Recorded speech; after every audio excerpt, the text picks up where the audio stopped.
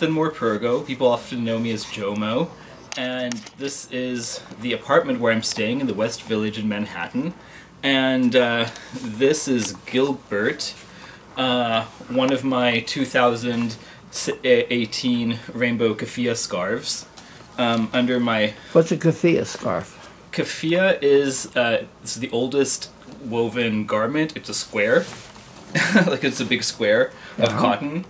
Like the houndstooth weave represents fishermen in the Euphrates River.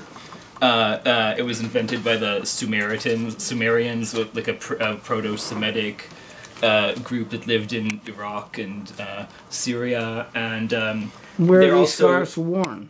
They're worn in well, in mainstream fashion, but also in desert regions, like the Saudi royals wear them. Mine have a houndstooth weave, which is like more traditional for northern India, where these are made, and also worn because it's a desert region not far from the Middle East. So the factory that I work with,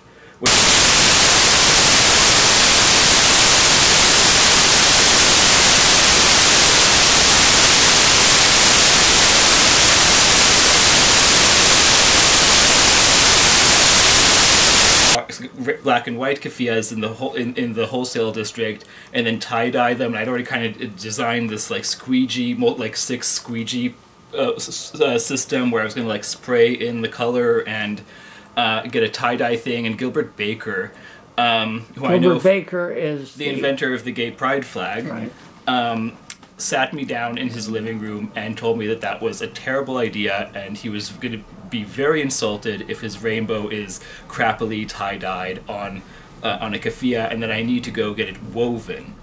And so the process is dye, thread, like turn the cotton into thread, then weave, then tie Do you dye the cotton tassels before it's turned into thread? Yeah. Well, I don't, but that's the process. Okay. So I have to basically order my color choices and quantities in advance for the cotton to be purchased and dyed by the factory. And who makes these? Who works? I mean, who is the one? Isn't this mainly? It's a family business in Rajasthan.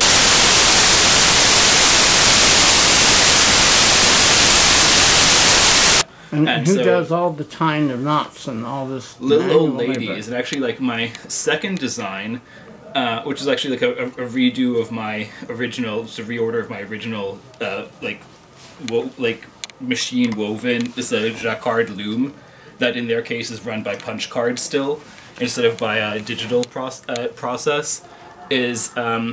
Is done by machine, and then all the knots and all these like tassels are hand done.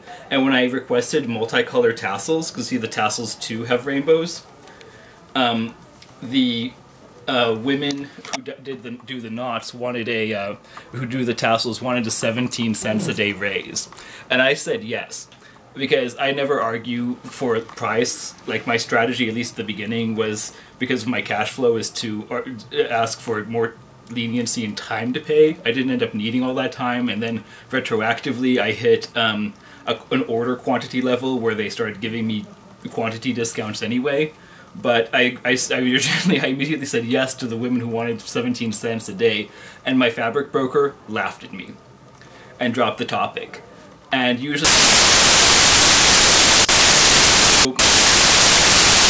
then it came up again, and I said, well, I thought we already agreed to that. And he said, and so he giggled and kept going. Then it came back. Then like 2 weeks later it came up, and I said, and I actually asked him, so like the price now reflects the 17 cents? And he said, oh, you were serious? I thought I thought we were going to negotiate them down to 10 cents at least. But okay, if that's what you want. And so I have like, so the workshop I work with is one of the better paying ones in the entire province.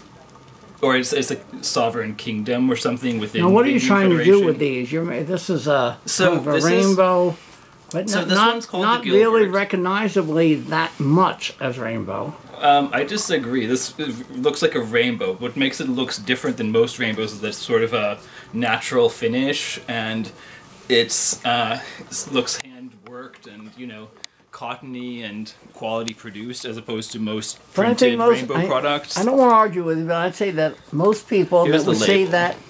Okay, Gilbert. The most people that would see that scarf would not think in terms of like the rainbow flag.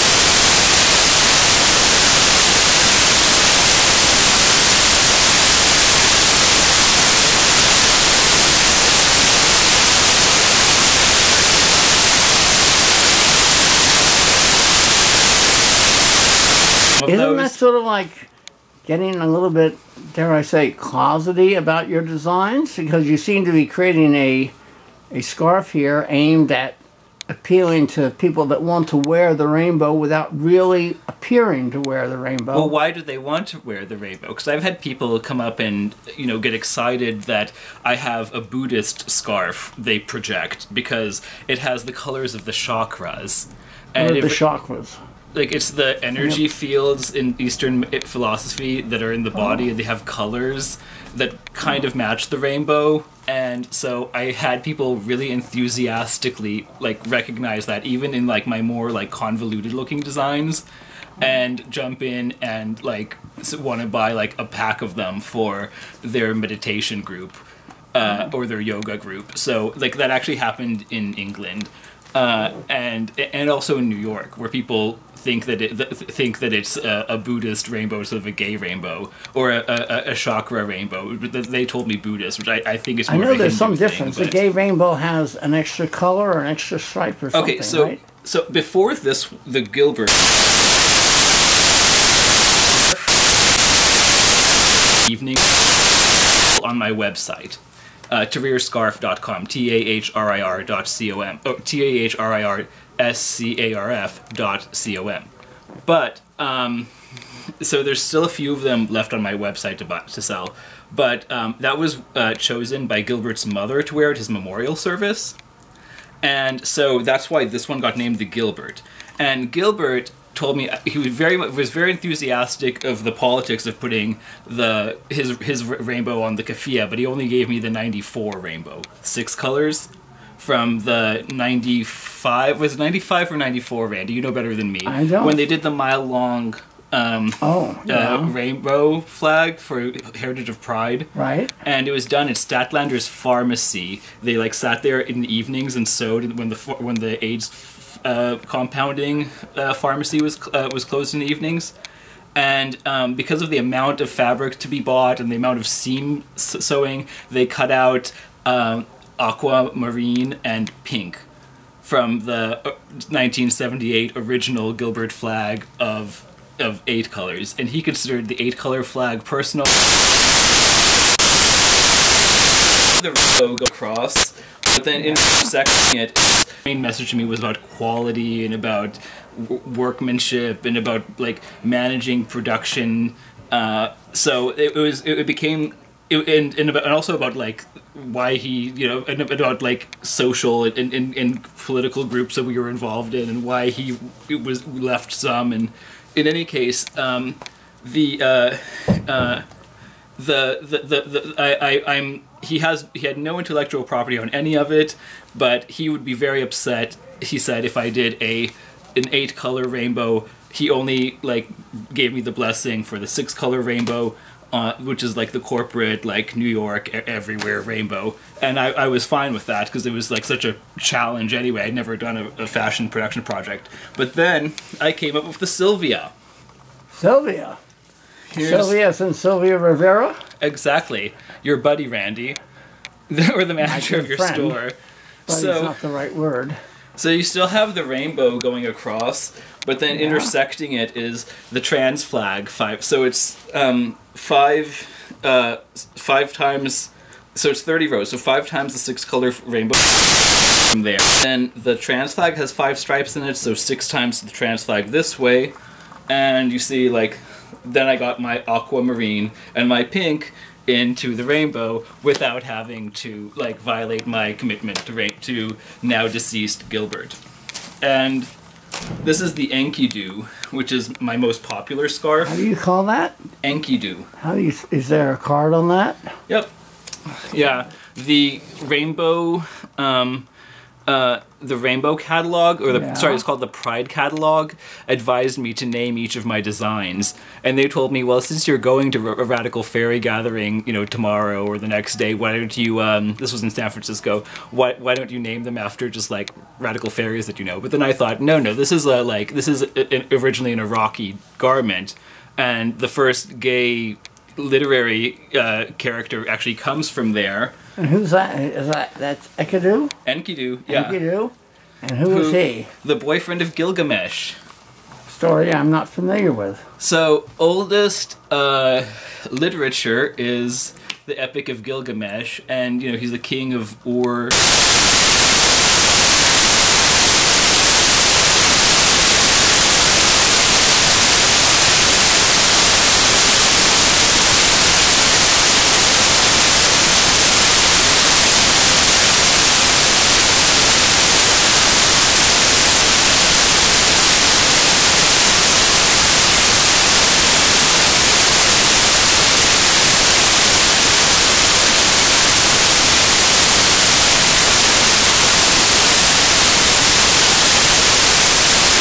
That are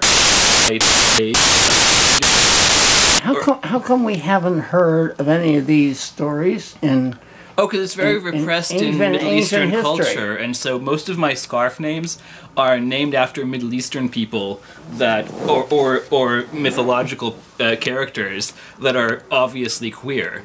Like I have a Jami, which is I think one of the more important Arab language poets, and there's a Nuas. Nuas was my first gray, like black, white, gray configuration cross weave. It kind of got me into this whole poet series. So how many you have a great variety of these scarves, right? Yeah. So what I want to know is what is your real goal? I assume besides this is the Saudi. That's another one named after. Another one named after, it's alternating black and white stripes. That's it's another one named after a Middle Eastern writer. I have a George for George Washington because there's a literary and cultural theory that I subscribe to that says that he was gay. Don't you think you're reaching a bit there? I don't want to knock your. My buddy Dan Macy was taught me that theory, and he's deceased now too, actually. But his widow lives in New York, and I tend to believe it because based on like my limited knowledge of American history and circumstance. But this is the Rosie. It's sold out as a classic, like when it was still like the alternating weave. Rosie is what does Rosie stand for? It's Rosa Luxemburg and Rosa, the mother of my friend Gary, and Shosh, my grandmother, is also was originally Rosa, and a lot of so basically everyone named Rose that I've ever run into. There's a couple of fairies named Rosie. Are really amazing, and it's a hot pink, configuration of the rainbow. So I thought, when you saying a hot pink, you mean it's a rainbow printed on hot pink, or what? There's no printing involved. So you see so there's in weaving there's a warp and a weft. Yeah. So the pattern that comes down this way, like these, like the.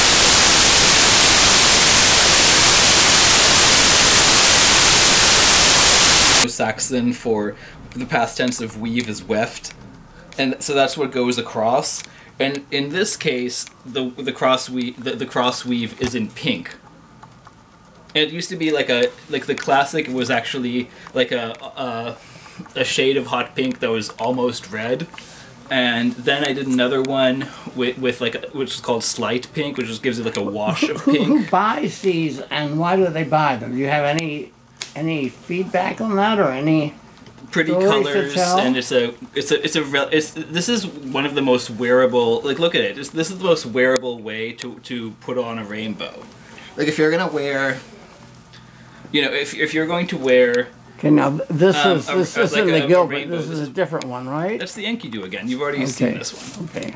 So here we go around, right? And then you take the ends, because you start off with a triangle, and you take the ends that went around your head, and you pull them through and out to the side, and you can tighten this way or loosen this way, like zhuzh the, you know, zhuzh the tassels to be like as showy as you can or as you want.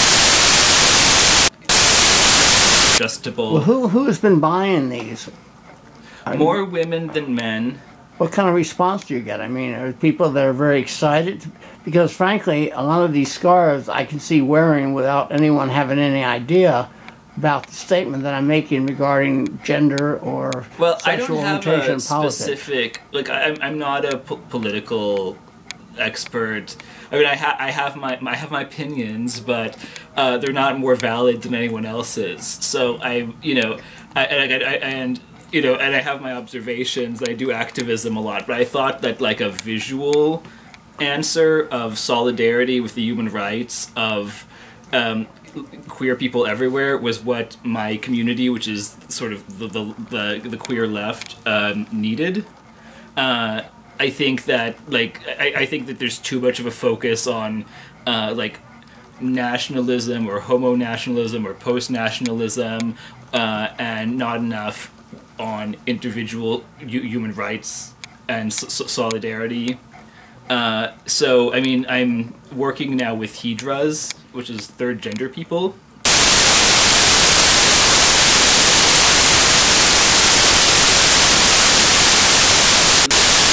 I'm starting a couple of new products that are exciting, and they're the models.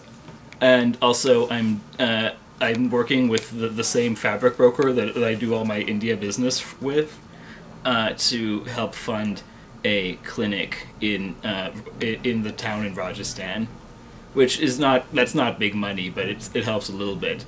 How about giving them employment? But yes, I've hired 3. But it's not me directly, but I instructed the, you know, my instructions for the photography was all the models have to be third gender, which apparently I said Hedra. There are pictures of third gender models where? On your website? I haven't released the product yet. They haven't arrived in America, but it's like I'm pretty happy with what I designed. Actually, my birthday was not that long ago, and 8:23 a.m. on my birthday. What day is that? February 23rd. So on 23 minutes, like, you know, like I get woken up with I sleep up there, and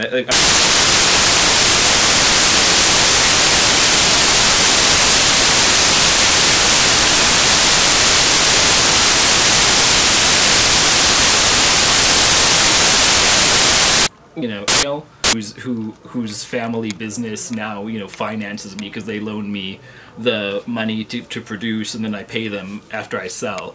It's like because you know, I started small and worked my way up, so now they trust me. Actually, they treat me like a department store with like a credit line, and like I've never returned a product. I've never had a product returned, but theoretically, I could negotiate backwards on things that have already been delivered that aren't of quality. And like from the beginning, actually, what I liked about my fabric broker was he was very controlling in a constructive way, and I realized that if I just worked with this guy, the project was going to happen, and he wouldn't allow me to totally fail.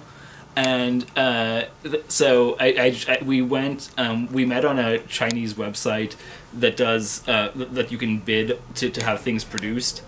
And, you know, I got, you know, thousands of responses, but only like 100 of them obviously could, you know, had read the thing and understood what I wanted.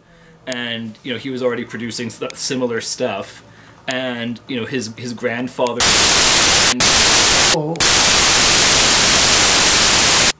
And because it was like, it's all a bunch of lines and die numbers and weave patterns crossing each other. And so his grandfather translates the Excel spreadsheet into punch cards that operate their jacquard loom.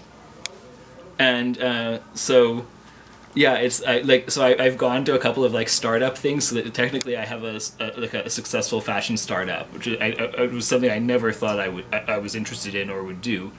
And so where can we're getting a little bit short on time. Where can people find your website? Oh, TAHRIRSCARF.com, TarrirScarf.com. You can please follow me on Twitter. It's TAHRIRSCARF at with the little @ symbol in the front or the hashtag, whichever. And then website, Facebook. If you email me, if your community group is interested, I'll sell you, as long as you order a minimum of 20, you can have them for $7.50. If you have like some kind of a mission that I would be proud to feature on my website, I would happily give you the wholesale price. Is that one of the ways you've been selling these, or through community groups? Yeah, that they're better than the stores to work with. And, I mean, volume-wise, I've mostly sold to other businesses. Well, I mean, I'm incorporating as a 501c3 nonprofit. I'm going to be and now I'm Tarrir Scarf, Joe Moco, but I think after this Pride, or by the end of 2018, I'll be the Rainbow Kafia Foundation. So I could just, pay myself a salary, pay my expenses, not worry too much about negotiating down prices for things, and then, I can use what's left of it to, like, fund me and my board of directors doing good things. I think mostly helping the most downtrodden gay people, the most downtrodden part of the GLBT spectrum, which is the hijras of India. The hijras are the transsexuals. Yeah, but their concept of transsexual is a lot older than ours, and involves nirvana. This third sex, right? Yeah, or Narween, they call it. It's yeah. But they're like it's not the modern sex change, not the modern gender construct. Is it close to two-spirit people? Yes. Oh. Okay, well, thank you very much, Mr. Morpurgo. Oh, thank you, Mr. Wicker. Let's go to your sip-in memorial. Sure will. Or anniversary party. Okay, thank you.